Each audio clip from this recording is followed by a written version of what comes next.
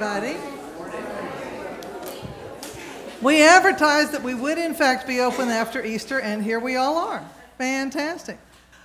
I want to welcome you as we do each time, to remind you that no matter where you come from or where you're going, no matter what you believe or what you doubt, no matter what you feel or cannot feel today, no matter whom you love, you are welcome and safe in this place to be met by God, God who loves you and God who knows you, and God who has a great desire for a deeper relationship with each of us.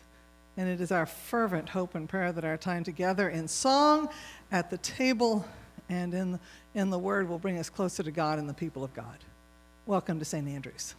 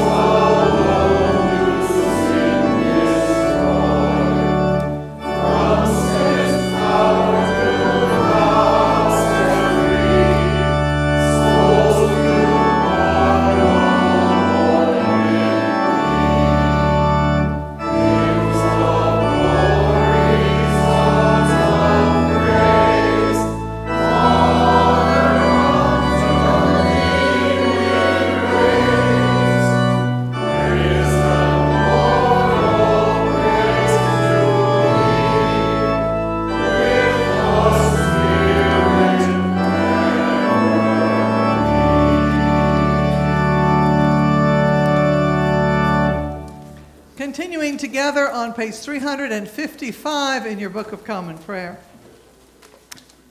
Not yet.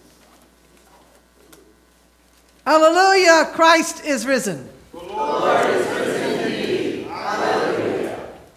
Almighty God, to you all hearts are open. All desires known, and from you no secrets are hid. Cleanse the thoughts of our hearts by the inspiration of your Holy Spirit, that we may perfectly love you and worthily magnify your holy name, through Christ our Lord. Amen.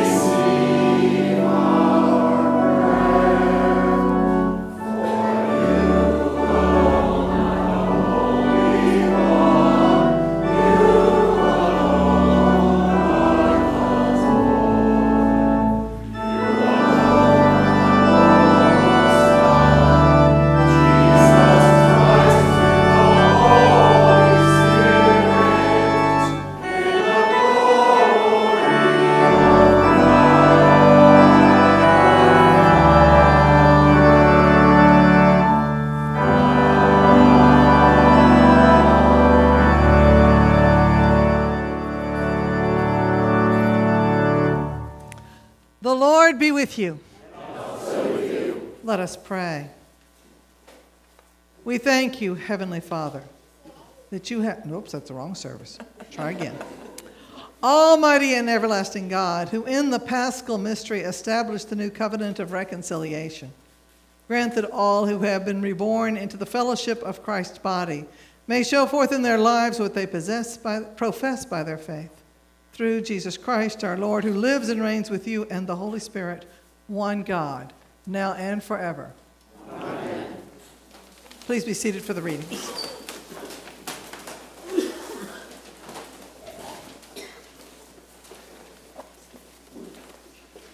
A reading from Acts. Now the whole group of those who believed were of one heart and soul, and no one claimed private ownership of any possessions, but everything they owned was held in common. With great power, the apostles gave their testimony to the resurrection of the Lord Jesus, and great grace was upon them all. There was not a needy person among them, for as many as owned lands or houses sold them and brought the proceeds of what was sold. They laid it at the apostles' feet, and it was distributed to each as any had need. Here ends the reading.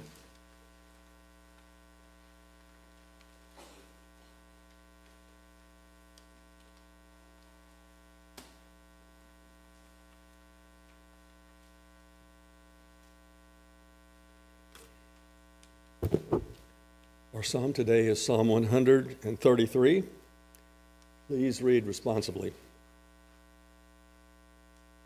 Oh, how good and pleasant it is when brethren live together in unity.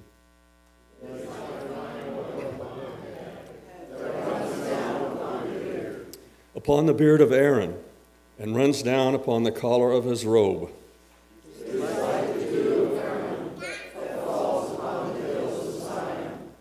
For there the Lord has ordained the blessing, life forevermore.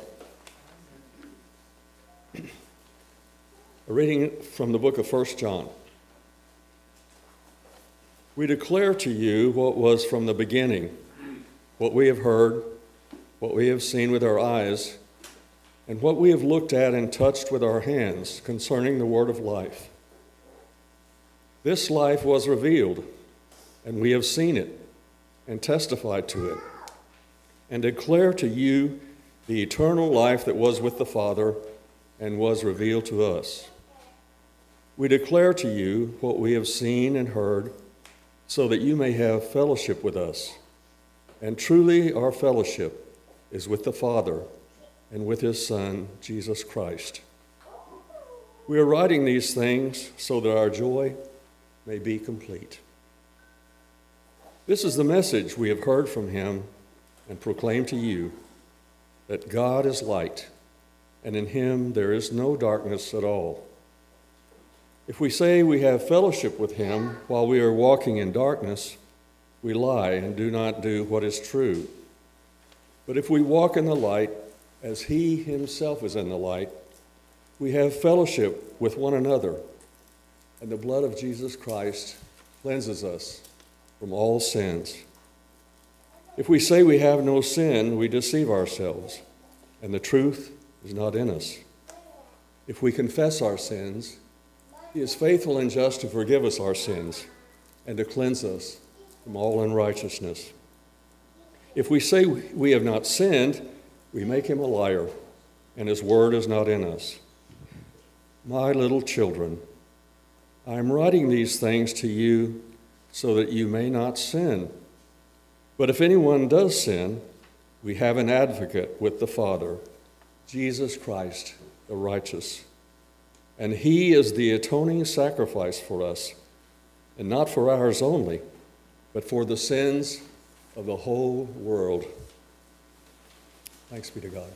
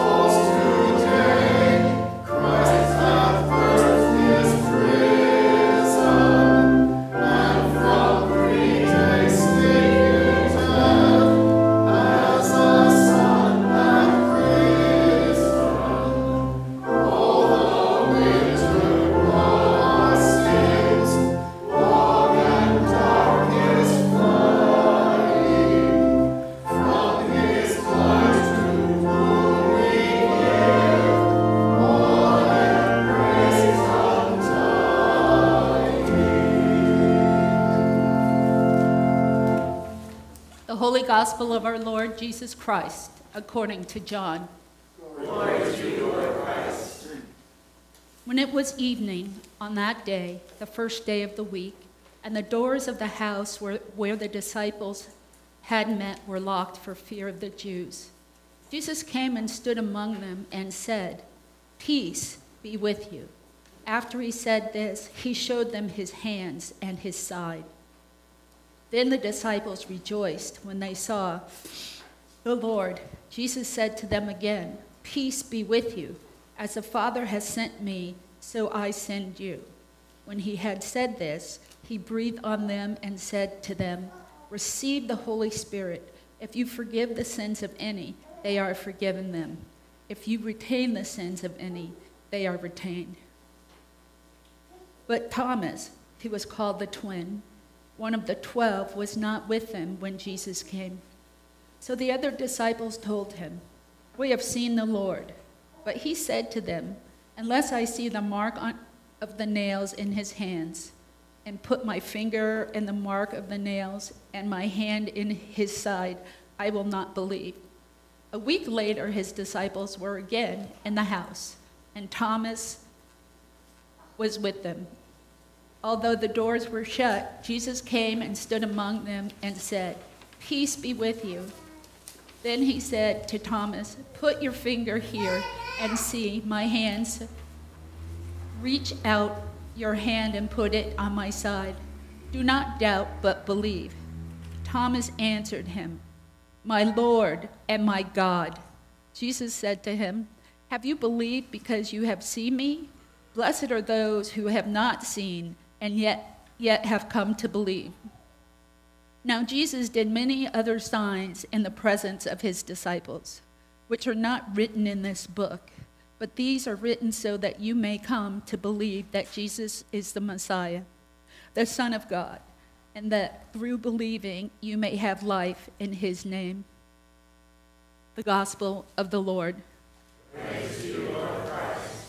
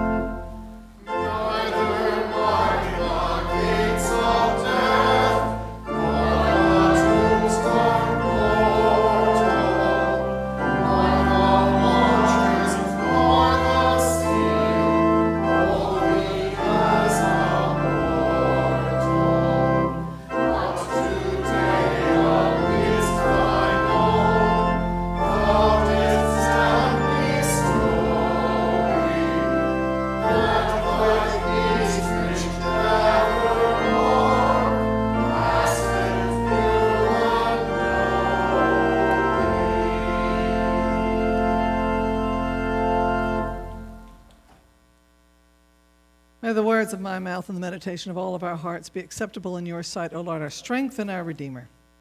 Amen. Please be seated. I've got books today. I've started. It is. In an Episcopal church. Settle down. And I've started liking to read as they're reading, especially from the gospel. I've started to like to read it from the book because there is something powerful about finding it in the book and not just on this piece of paper, because you're going to throw away that piece of paper, right? That piece of paper has very little sacred value over the long course. How many of you even take it home? A handful. How many of you read it again? There's a couple. Bam in the back, she does. She's got her hand way up. But a lot of us don't, because we don't realize what we're reading. And I think that's important. You remember last week, y'all remember last week? It was only a week ago. We were here and we were talking about Jesus' resurrection. You've heard of that. We call it Easter. And we're a lot of people here. A lot of people. Twice as many as we have today. Lots of people. And anyway, in that moment, I said that we are here celebrating something that no one on the day took note of and believed, that Jesus was risen. They were all looking for the dead body of Jesus. So we talked about that a little bit in Bible study on Wednesday night, and one of my friends said, I like to believe I would be there with my cup of coffee saying, "Welcome back, dude." And I was like, well, two problems with that. First of all, coffee wasn't even a thing for another 500 years, so nobody had a cup of coffee on that day. first thing. That's a big rabbit hole when you start preaching. You're like, oh, I wonder when coffee was. Anyway, but the other is, we don't believe because Jesus told us it was going to happen. We believe because John was successful. Now, Jesus did many other signs in the presence of his disciples, which are not written in this book. But these are written so that you may come to believe that Jesus is the Messiah, the Son of God, and that through believing you may have life in his name. We believe because we have the story. Because we're on the other side of the resurrection. And we've had 2,000 years to meditate on it and to think about it and to be taught these words over and over and over again.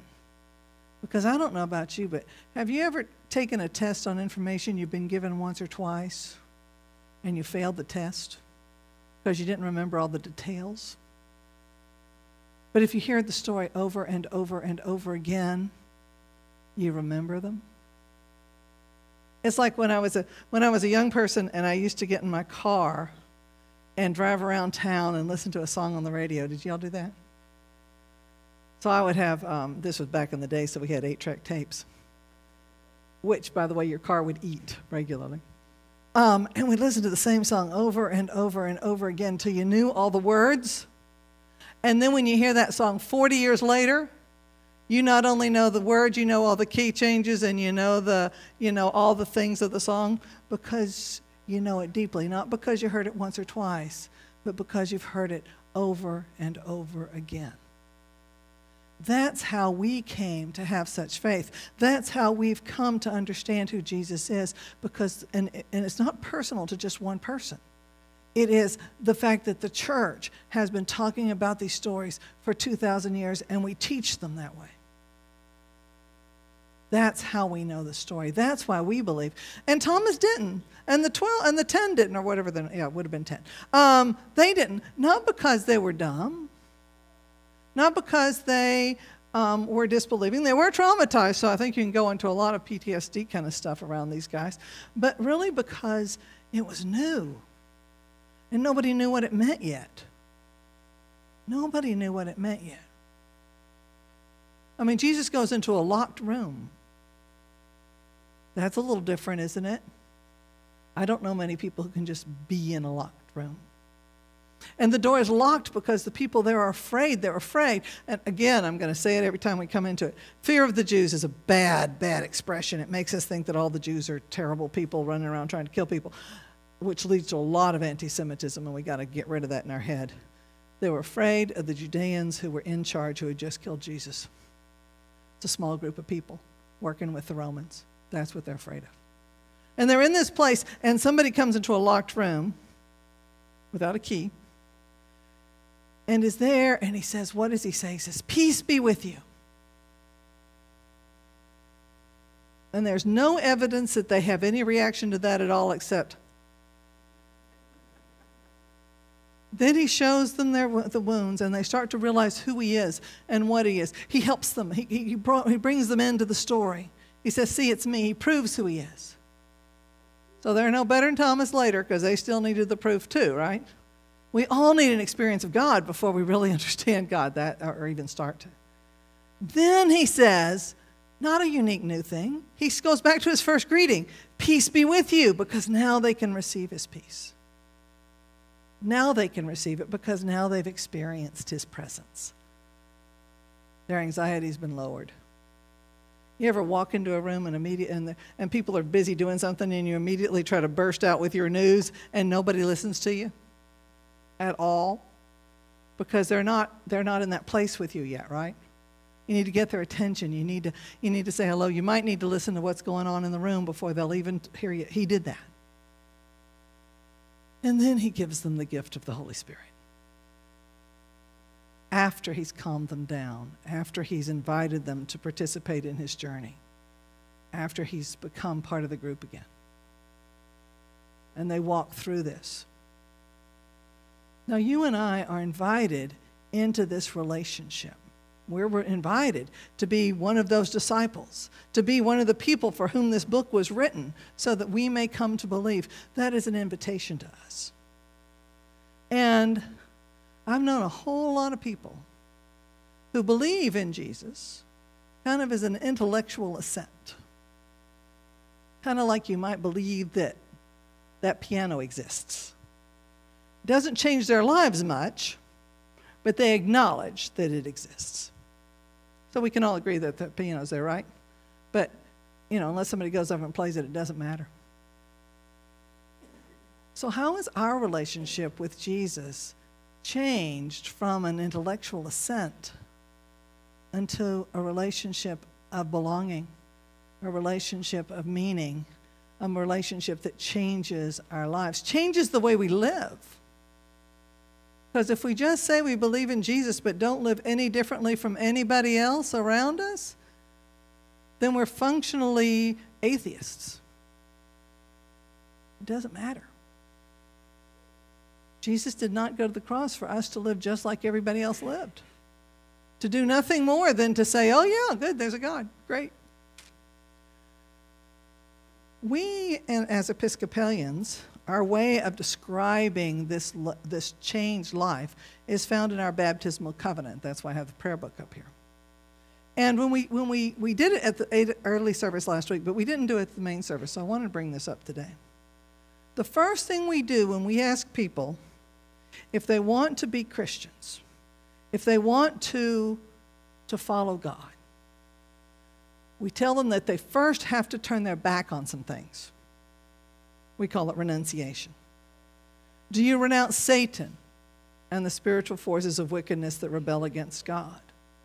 Now, haven't run into many people who have trouble renouncing Satan. That's a pretty easy buy-in. And people say, I renounce them. It gets a little trickier with the second one. Do you renounce the evil powers of this world, which corrupt and destroy the people of God? Now, I come from a long line of Baptist people who would have said yes as they continue to enslave people because they didn't notice. They didn't notice that what they were doing did not, in fact, live into their promise. But we're called to live differently. We're called to notice other people, to see that they're there, and to live in a way that doesn't make them into commodities or products or only cares about them if they're being useful to society. All those things. And so we say, do we renounce the evil powers of this world which corrupt and destroy? And we say we renounce them. Then I've always liked this one best because I think it's the hardest. Do you renounce the sinful desires that draw you from the love of God? Now we're not talking about what anybody else does, just you. Just you. Are you willing to turn around from the things that, your little pet sins that you keep right close to your heart, because they're not so bad. But they keep you from the love of God. What do? They keep you from caring about other people because you're too busy focused on yourself, perhaps. They keep you from caring about other people because you've got a checklist of things that people have to do before you consider them okay. They have to vote the right way. They have to have your opinion about vaccines. They have to feel how you feel about the environment one way or the other. Can you care about all the people, or do you have these little pet sins you keep up? Judgment, not willing to forgive, all those things we do. And we all lie and say, I renounce them. It's not really a lie. It's a statement of intent that we have to work into. Because it's hard work, my friends. It is hard work to renounce the sins that draw you from the love of God. And then when you renounce stuff, that's not enough. You have to turn toward something, right? So we say, do you turn to Jesus Christ and accept him as your Savior? And people say, I do, with no reservation. Savior, yeah, I'm good with Savior. Good. And then just as it became harder with the renunciation, the other side becomes a little harder too. It says, do you turn to Christ and, do you put your whole trust in his grace and love? Trust. Do you trust that Jesus forgives you? Because I have had some sad experiences in hospitals where people were at the end of their lives and suddenly they're afraid of something they did once. They're afraid of what they've done or what they've said or what they've felt, and they don't necessarily trust that they are forgivable. Do you trust that Jesus can and will forgive you? Do you trust that when Jesus said, what I have done can bring you to everlasting life, do you trust that? Because that's what we're called to turn to and to believe and to live into. I can do things. I can be a good person, not because I'm perfect, but because I'm trusting in Jesus and Jesus has done that good work. Trust is an interesting word there. And then we say, do you promise to follow and obey? Well, we don't like the word obey very much, do we? How many of you are really, that's like your favorite word, obedience? For yourself, not for your kids or your spouse or anything, but for you. Obedience. We like it in terms of dogs. We like obedient dogs. We like obedient children, especially other people's. Oh my goodness, we like other people's obedient children more than we can say. And many people really like obedient spouses. But self. Obedience to Jesus. And what does Jesus say? If you love me, you will follow my commandments. And Jesus' commandments are, as we know, love the Lord your God with all your heart, your mind, your soul, and love your neighbor as yourself. Well, if you spend all your time and all your money and all your energy on yourself, then clearly you'd have nothing left for your neighbor. Love your neighbor as yourself means that you take your neighbor into account. So those are the questions we ask. And then we ask everybody, and then we renew our thing. And then we do the baptismal covenant, which we did. We said the creed. It's basically the same creed. It's the apostles rather than the Nicene. Just quick, do you know how to tell the apostles versus the Nicene creed? Know the first word? Nicene starts with we, and the apostle starts with I. Just, if you're going through and somebody starts with I, you're in the apostles. If they start with we, you're in the Nicene. But the idea is we, the church, believe these things. And then we go the creed, and then we ask 5 questions. And these are refining questions. These are promises we make. So if you want to know, how do I do this thing of following Jesus? Here are 5 things.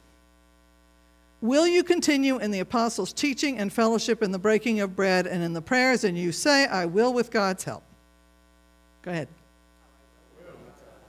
Thank you. So what does that mean? It literally means you'll go to church. You will continue in the apostles' teaching and fellowship, because that's the first thing that the church did. It's not me and Jesus alone against the world, personal. It's about being in a community. It has been community since the beginning, since the early church. From Jesus called together 12 people. He didn't go to their houses and have little 12 Bible studies. They came together to be a community, to support one another, to be there for each other. We read this wonderful thing from Acts. We started off today with everybody gave up all their stuff. Now, that lasted about a minute and a half, because that works really well if Jesus does come back in a week. Then if you've given up all your property, you're fine. If everybody's given up all their property and Jesus is delayed for, say, like 2,000 years, it's not a good place to be, because nobody has any property and you've all sold it all. Just saying. The unity, yes. Being together. Being together is good. Taking care of each other is good. We continue in the apostles'. We continue with breaking of the bread. We come to communion. Again, something you cannot do at home. And you continue in the prayers. Praying all the time. Will you persevere in resisting evil? And whenever you fall into sin, I love that word, whenever, we do not assume anybody's not gonna. Whenever you fall into sin, repent and return to the Lord. Nobody's kicked out. You repent and you return. We expect it. We all do it. Some in big ways, some in small ways, but repent and return to the Lord. Repent and return. That's a huge part of what Jesus calls us to do. Will you proclaim by word and example the good news of God in Christ? And you say, I will with God's help. So what, by word, of course, we know it's in our prayers and it's in saying things, but it's also in feeding people and treating them with respect. It's in housing people. It's in listening to people. It's in being in relationship. Will you seek and serve Christ in all persons, loving your neighbor as yourself? I will, with God's help. That one's so tough. Oh my goodness, that one's tough. It's tough because not all of our neighbors agree with us. Not all of our neighbors live the way we wish they would. Not all of our neighbors are easy to get along with. Y'all have not noticed that, have you? Yeah. To seek Christ in all persons, always when you look at them, seeing that they are created in the image of God. No matter how different they feel, no matter how foreign they seem, no matter how, whatever your judgment thing is, everybody has their own. That Christ is in their creation. And finally, will you strive for justice and peace among all people and respect the dignity of every human being? And you say, I will, with God's help. Those include a lot of people. People in prison, every human being. People in foreign countries that you don't like because you've been told on the news that everybody from that country is bad, every human being. People who go to a different church or have a different religion, every human being. Every human being treated with dignity and respect. Those are the marks that we look for when we say we're going to follow Jesus. It is not about saying God bless you every time you open your mouth. It is not about never sharing a joke. It is not about being serious and pious and wearing black all the time. Though the Puritans seem to think that was the way to do it. We don't mind joy. We don't mind laughter. We don't mind frivolity. As long as it is done in a way that is respectful of people and loves people and supports people, our friends, our family, our neighbors. Can we live differently because we follow Jesus and trust that Jesus was right when he told us that this is the right way to live, that this is the way of abundant life, that this is the way to joy. May God bless us as we greet the risen Lord with our hallelujahs. And remember that God so loved the world that he came to be with us. Thank you.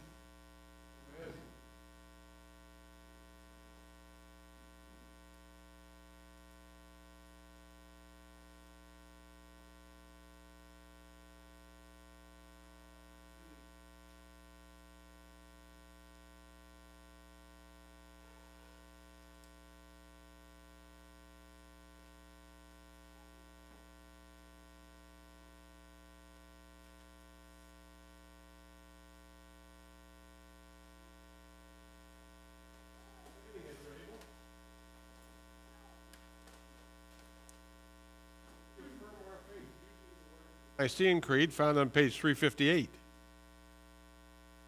We believe in one God, the Father, the Almighty, maker of heaven and earth, of all that is seen and unseen. We believe in one Lord, Jesus Christ, the only Son of God, eternally begotten of the Father, God from God, light from light, true God from true God, begotten, not made, of one being with the Father. Through him all things were made. For us and for our salvation, he came down from heaven. By the power of the Holy Spirit, he became incarnate from the Virgin Mary and was made man. For our sake he was crucified under Pontius Pilate. He suffered death and was buried. On the third day he rose again, in accordance with the Scriptures. He ascended into heaven and is seated at the right hand of the Father. He will come again in glory to judge the living and the dead, and his kingdom will have no end. We believe in the Holy Spirit, the Lord, the giver of life, who proceeds from the Father and the Son. With the Father and the Son he is worshiped and glorified. He has spoken through the prophets. We believe in one holy, Catholic, and Apostolic Church. We acknowledge one baptism for the forgiveness of sins. We look for the resurrection of the dead and the life in the world to come. Amen. standing or kneeling as you're able. Let us pray together the prayers of the people found on page 392.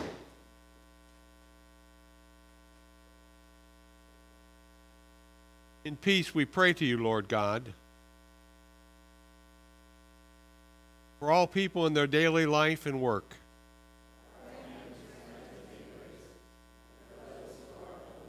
For this community, the nation, and the world. For the just and proper use of your creation. For the victims of hunger, fear, injustice, and oppression. For all who are in danger, sorrow, or any kind of trouble. For those who minister to the sick, the friendless, and the needy. For the peace and unity of the Church of God. For all who proclaim the gospel, and all who seek the truth. For Michael, our presiding bishop. For Peter, our diocesan bishop. For all bishops and other ministers. For all who serve God in His church. We pray this morning for the special needs and concerns of this congregation. We lift up those on our parish prayer list: Henrietta, Stefan, Chuck, Hank, Pam, Dominic, Mary, Jason, Debbie and Jim, John, Jim Kay, Nicole, Patrick, Joan, Ruby, Sabrina, Scott, Sergio, Glad, Kathy M., Anna, Winifred and Sylvan, Lester and Ronnie, Kim, Susan, Robert, Karen, Janet, John, Joyce and Gary, Rana, Barbara, Ann, Rick, Dave, Julie, Leslie, Allison, Mary Lou, Linda, Gary, Phil, Patty, Jean, Michael, Jim, Carol Jean, Barbara, Natalie, Deacon Pat. Are there others?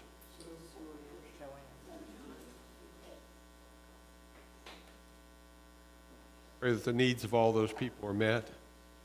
We pray for our companion diocese, Cuba, Dominican Republic, Madagascar, Toliar.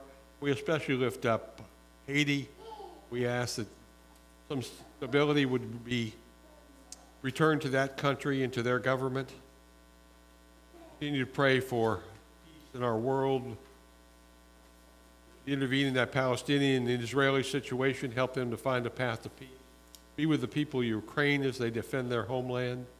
Help us to find some peace on the streets of this nation, Lord, and stop the terrible violence we have in this country. Also pray for all those that are affected by natural disasters. Hear us, Lord. We give you thanks for the blessings of this life. We thanks for this beautiful day, for this chance to worship you in a free land. Thanks for this parish church, for our congregation. We thanks for the lives of Mark Bragel, Lisa Marie Arencibia, Bob Wells, Tom Green, who celebrate birthdays this week. Thanks, Lord, for all the blessings that you bring into our lives. We will exalt you, O God, our King. We pray for all who have died, that they may have a place in your eternal kingdom. We especially pray today for Ann Pascone, who passed away this past week. Lord, let your loving kindness be upon them.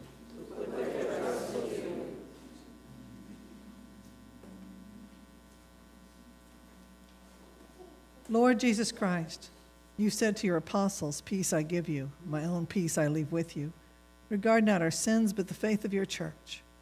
And give to us the peace and unity of that heavenly city, where with the Father and the Holy Spirit you live and reign, now and forever." Amen. Amen. Beloved, I invite you to stand as you are able.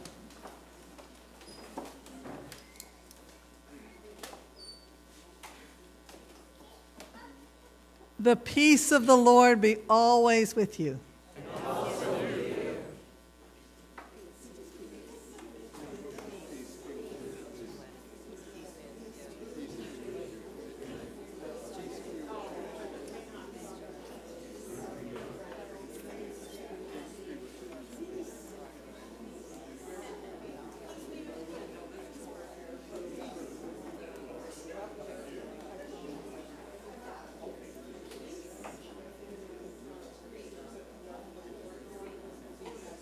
It is good to see you, everybody. How are you? Welcome back to the second celebration of Sunday and the great 50 days of Easter. I was over having breakfast at 2J's, and I said to the people I always see there, I said, well, happy Easter. And they said, well, wasn't that last week? And I said, it's 50 days. And when the woman said, well, now my granddaughter, if I say that, my granddaughter won an egg hunt every day. I'm like, that's fine. If that's what Easter means, then celebrate for 50 days. We do have those calendars like we did for Lent, where we had the 40 days. We have those in the back, too, for Easter. So get one on the way out if you don't get one. Is there anybody here for the first time? We have somebody up front who's here for the first time. We're just our ushers are. We're not going to make you stand and give your whole testimony. Don't worry. Anybody else? Thank you. Okay. It's good to see you. Glad you're here with us today. After the service, so you know, you're welcome to come in through that door right there where it says exit. Well, through there we have Frizzell Hall where we have coffee hour. So there's coffee and tea and usually something to nosh on, and you're welcome to be part of that. We would love it if you did. Tomorrow is our Nehemiah Action for Peace at the Palm Beach Convention Center at 7:30. Now, we are hoping to have a large turnout of people because we need our elected officials to know that we are serious. Now, does this mean that we're going to win everything? No. Does it mean that they're always going to say yes? No. What it does mean is they're going to know that we care about this. We want them to continue working on it. And if we don't come to a yes now, we're not going away. We're going to keep working. So we need to have people show up. Now, Andrea can probably get you a ticket. Now, the joy of the ticket is that you don't have to fill one out when you get there, because all you have to do is hand it to them when you come in. Otherwise, you have to stand in this line and write down your name and all that stuff. So I hope you'll come. I hope you'll get a ticket from Andrea. And we can, yes, ma'am? It's for the Nehemiah Action at the Convention Center on Monday, tomorrow, where we're going to... They need the ticket so that they know who came. Oh, okay. So they know who came, yes. So, but we're going to meet here at 6 if you want to. Come down together. We'll have some pizza together, and then we'll get in cars and go down so we don't have to take all the cars, especially for people who don't like to drive so much at night. Or you can meet us there, and it starts at 7:30. So I hope that you come. Oh, my goodness, we hope you come. April has something she'd like to tell you about. On Saturday at 9 o'clock, I'll be doing a training for Eucharistic visitors. And what that means is people who go out from the church to give communion to those who cannot come to church. So it could be in their homes, it could be in a hospital, it could be at a rehab center, but it's the people who want communion, but they're unable to come out and get it. And like I said, it starts at 9 o'clock. It'll only be a couple hours, and then we can rock and roll. Thank you. I just wanted to add to your announcement, free parking at the convention center. Oh, Andrea wants to make sure nobody is set aside by parking there. It's free parking at the convention center, paid for by Peace, so please come to that. And there's free parking here next Saturday, too. Lots of free parking. Let's see. I'm in the midst of forming a stewardship committee. Everybody excited? Good. I heard some yeses. Because one of the things, stewardship has two pieces, and we tend to focus on the one. The one is, without people's giving, we don't have money to run our programs. And that includes all of our programs, our outreach, everything. But the other is, and it came from you heard it in the sermon, loving others as yourself. It is a spiritual practice to give. And if we don't learn how to give, if we don't give to support the work of God, then we're not living into that. So it's a two-tiered thing, and the stewardship committee is going to be working on ways of communicating that and working with it so that people people can understand it better and know what it means. So if you're interested in that, please talk to me. There are other announcements in the bulletin for you to see, but one of them, this important one here, is this piece of paper that says, for your groups at St. Andrew's Episcopal Church. Do you see that? Now, if you got my email, then you know what it's about. If you didn't get my email, come and talk to me and we'll put you on our email distribution list. The foyer groups are groups of people that get together every month and share a meal. And this particular group, that each group will be set for 6 months, so you get to know some new people. And we have 6 months starting about in May for the people who are here year-round, and then we do it again at the time of the year when the snowbirds come back so that they can be part of that. And sometimes people do it in people's homes, sometimes they do it at restaurants, sometimes they meet on Friday night, sometimes they meet on Saturday night, and all of that is on the back for you to fill out. And then there's a basket in the back to put your form in. And I have to tell you this story. When I was down in Miami at the church I served down there, St. Luke's, very first day, I'm in the back, and the lady next to me was on the committee that called me in, and she's a Eucharistic minister, and she's been there forever. And I saw somebody, and I said, what's that lady's name? She said, I don't know. I said, oh, is she new? Oh, no. She just didn't know her name. Because we come to church so often with people and we don't get to know our names. We don't get to know each other. The foyer group is a way of making some friends so that your coming to church isn't just about nodding to people you see on Sunday. Are there some of y'all who just kind of nod at people you see on Sunday and don't know many names? Yeah, this is to end that. So that you actually know who your brothers and sisters, your siblings in Christ are. So I'm hoping you will fill that out and turn that in. And I think is that all I needed to do today? Christy has something to say. Thank you. You can see that the weather has not been kind to our Easter flowers, and so I think today is the day that we are going to have to undecorate the church. We can't do that today because the Daughters of the King are meeting. Oh, okay.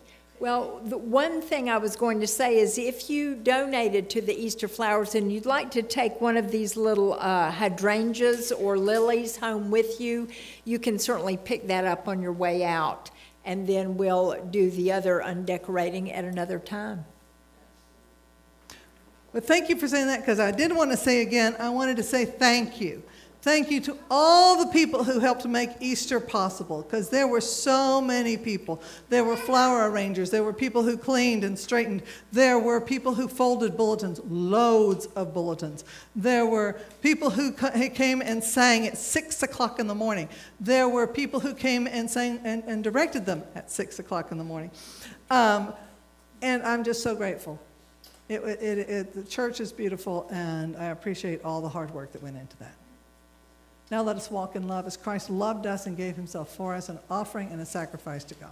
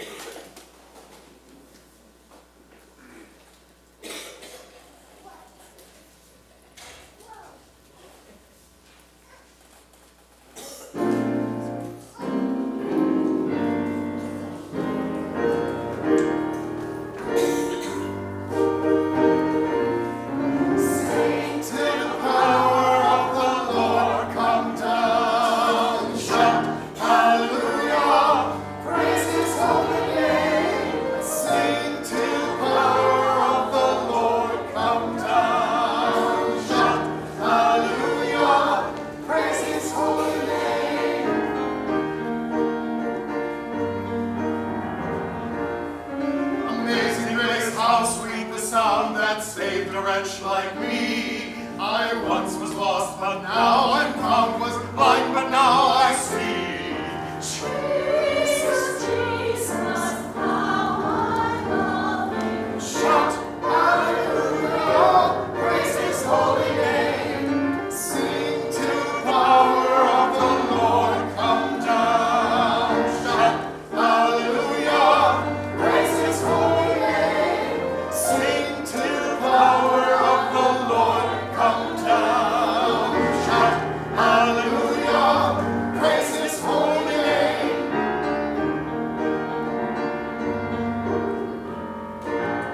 Must Jesus bear the cross alone and all the world go free?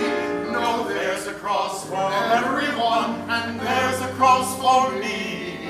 Jesus, Jesus, how I love you. Shout hallelujah, praise his holy name. Sing to the power of the Lord come down. Shout hallelujah, praise his holy name. Sing to the power of the Lord come down. Shout hallelujah, praise his holy name.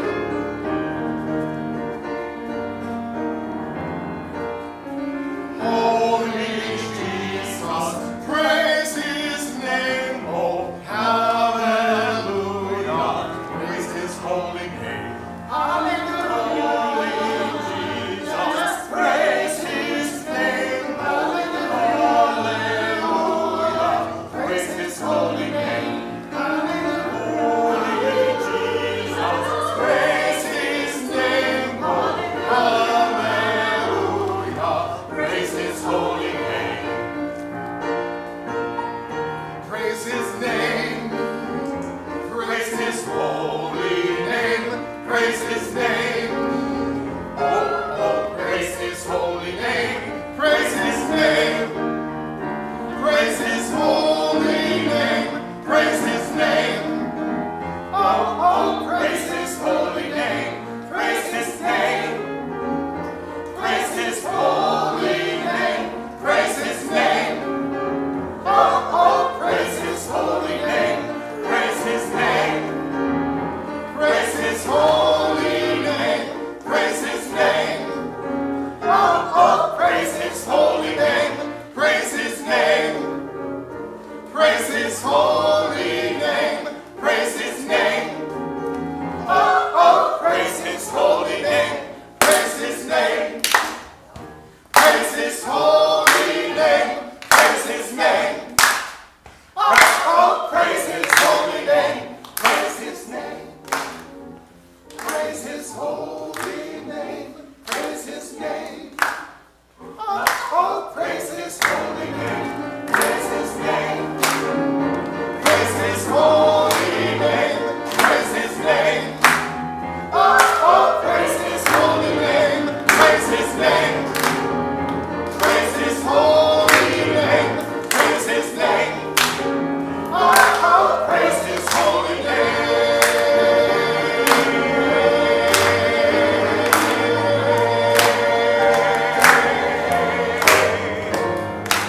Praise him.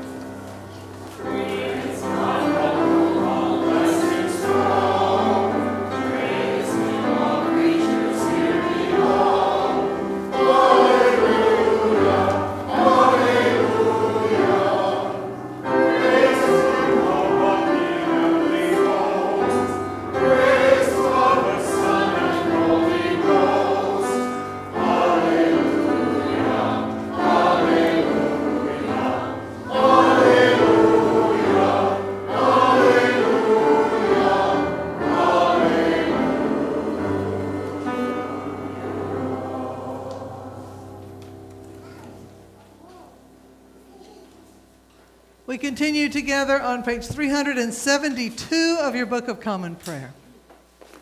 The Lord be with you. And also with you. Lift up your hearts. We lift them up to the Lord.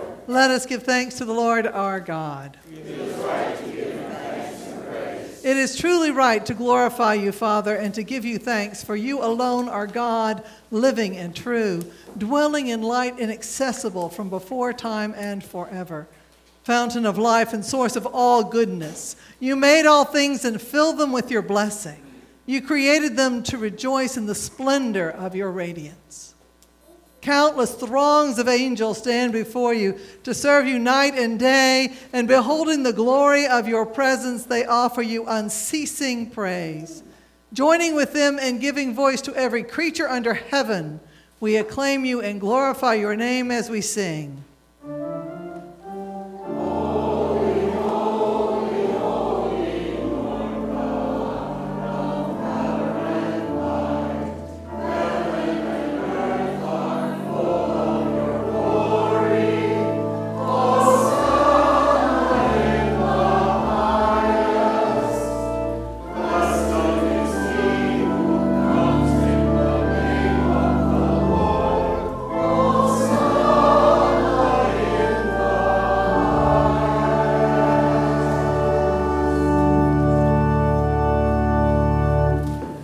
Acclaim you, holy Lord, glorious in power.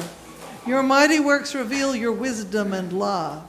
You formed us in your own image, giving the whole world into our care, so that in obedience to you, our Creator, we might rule and serve all your creatures. When our disobedience took us far from you, you did not abandon us to the power of death. In your mercy, you came to our help, so that in seeking you, we might find you. Again and again, you called us into covenant with you, and through the prophets, you taught us to hope for salvation. Father, you loved the world so much that in the fullness of time, you sent your only Son to be our Savior, incarnate by the Holy Spirit, born of the Virgin Mary. He lived as one of us, yet without sin. To the poor, he proclaimed the good news of salvation, to prisoners freedom, to the sorrowful joy. To fulfill your purpose, he gave himself up to death, and rising from the grave, destroyed death and made the whole creation new, and that we might live no longer for ourselves, but for him who died and rose for us. He sent his Holy Spirit, his own first gift for those who believe, to complete his work in the world and to bring to fulfillment the sanctification of all. When the hour had come for him to be glorified by you, his heavenly Father, having loved his own who were in the world, he loved them to the end. At supper with them, he took bread. And when he had given thanks to you, he broke it and gave it to his disciples and said, "Take, eat. This is my body, which is given for you. Do this for the remembrance of me."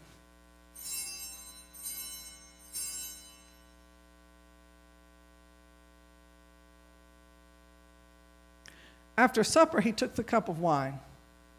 And when he had given thanks, he gave it to them and said, "Drink this, all of you. This is my blood of the new covenant, which is shed for you and for many for the forgiveness of sins. Whenever you drink it, do this for the remembrance of me."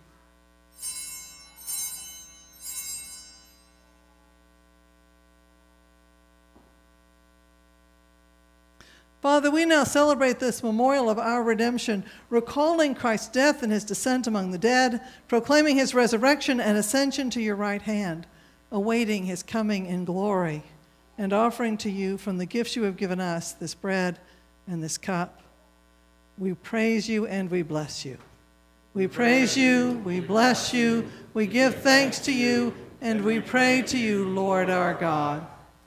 Lord, we pray that in your goodness and mercy, your Holy Spirit may descend upon us and upon these gifts, sanctifying them and showing them to be holy gifts for your holy people, the bread of life and the cup of salvation, the body and blood of your Son, Jesus Christ. Grant that all who share this bread and cup may become one body and one spirit, a living sacrifice in Christ to the praise of your name. Remember, Lord, your one holy Catholic and Apostolic Church, redeemed by the blood of your Christ. Reveal its unity, guard its faith, and preserve it in peace. And grant that we may find our inheritance with the Blessed Mother of Christ, Mary, with the prophets, with the patriarchs, prophets, apostles, and martyrs, with St. Andrew and all the saints who have found favor with you in ages past. We praise you in union with them and give you glory through your Son, Jesus Christ our Lord. Through Christ and with Christ and in Christ, all honor and glory is yours, Almighty Father, in the unity of the Holy Spirit, forever and ever. Amen. Amen.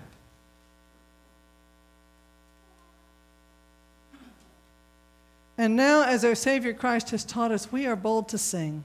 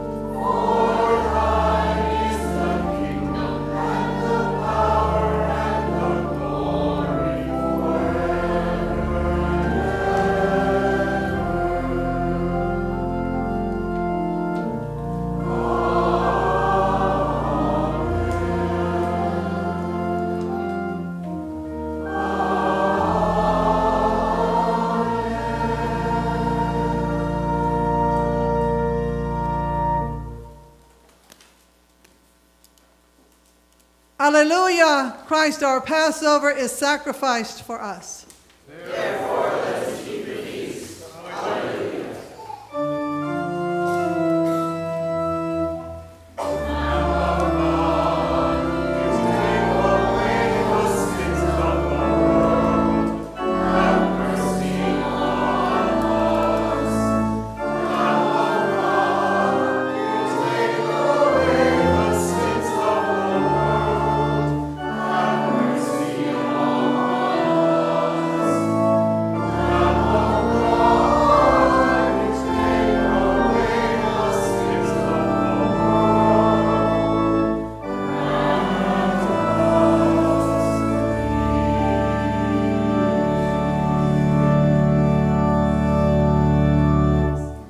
The gifts of God for the people of God. Take them in remembrance that Christ died for you, and feed on him in your hearts by faith with thanksgiving.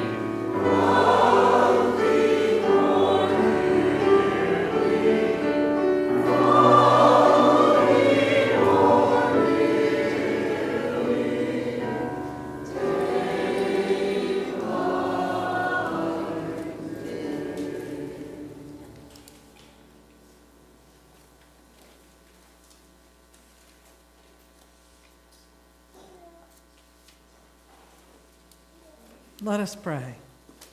Eternal God, Heavenly Father, you have graciously accepted us as living members of your Son, our Savior, Jesus Christ. And you have fed us with spiritual food in the sacrament of his body and blood. Send us now into the world in peace, and grant us strength and courage to love and serve you with gladness and singleness of heart, through Christ our Lord. Amen. I have one thing I have to say before the blessing. As you know, with our welcome, we are so glad everybody's here today. And whether you're here for the first time or whether you've been here, coming here for 40 years, we are glad you are here. But I am especially overjoyed today to welcome Barbara Hatzel back into the community. She has been out. And hopefully we'll be seeing a lot. And Dominic Savini, we are so glad to see you this morning. Thank God for your presence among us. There are so many here who have come and go for various reasons, but both of these have been absent from us for quite a while, and so welcome home. My friends, life is short, and we do not know how much time we have to gladden the hearts of those who make this earthly pilgrimage with us. So be swift to love. Make haste to show mercy. Shower abundant hospitality on friend and stranger alike, and may God who first loved you, God whose property is always to have mercy, and God who invites us all with infinite hospitality to share eternity bless you. In the name of the Father, and of the Son, and of the Holy Spirit. Amen.